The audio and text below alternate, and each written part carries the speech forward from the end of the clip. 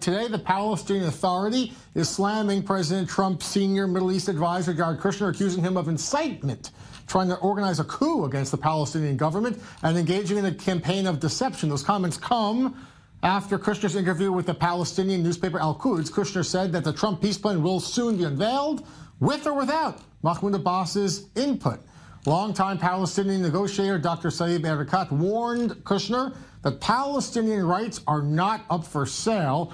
Joining me now from Jerusalem, Moien Odeh. He is a member of Al-Shabaka, the Palestinian Policy Network. Thanks so much for being with us, sir. I want to point out Israel Hayom, one of several outlets reporting that Egypt, Jordan, Saudi Arabia, the UAE, they've all expressed interest and understanding that a new peace plan will be coming, even if Abbas doesn't cooperate. Should there be concern within the PA about going over Abbas's head, just simply bypassing him altogether?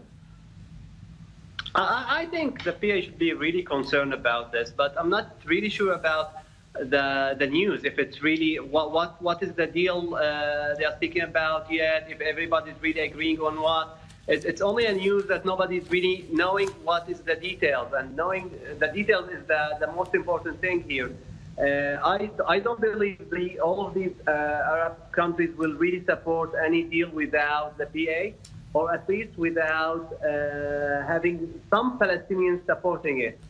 Moien, I want to bring out a story that we broke here in I-24 News that America reportedly, understandably, has suspended at this point every penny of its Palestinian aid budget for the next fiscal year, pending a review that appears to be more than $200 million of money that will not be transferred as of yet. Do you have a reaction to that? We're talking hundreds of millions of dollars. What does that mean? I think this will mean that many of the PA employees, especially the security employees, will not receive their salaries. And this will not affect only the PA and the sustainability of the PA and the Palestinian PA leadership.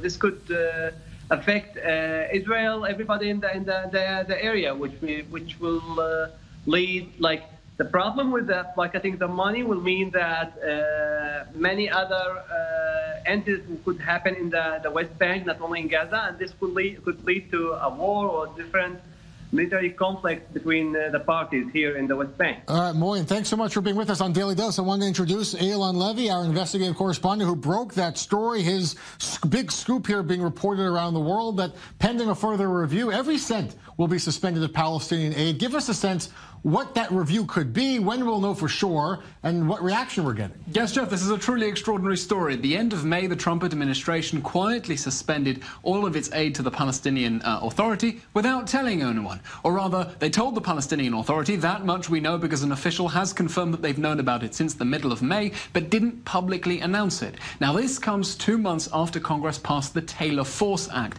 named for the U.S. Army vet killed in a terror attack not far from here. It says that the U.S. must suspend all of its aid to the West Bank and Gaza that directly benefits the Palestinian Authority unless the Palestinian Authority stops its so-called pay-for-slay policies, where they give stipends and salaries to convicted terrorists in Israeli jails and to the families of dead terrorists as well. But we know that the Trump administration was already talking about reviewing its entire Palestinian aid budget even before the Taylor Force Act passed. But the fact that it has happened, that it's been suspended, apparently pending further review, it was done rather quietly. You're bringing it to light. Absolutely. Look, the USAID, the American International Aid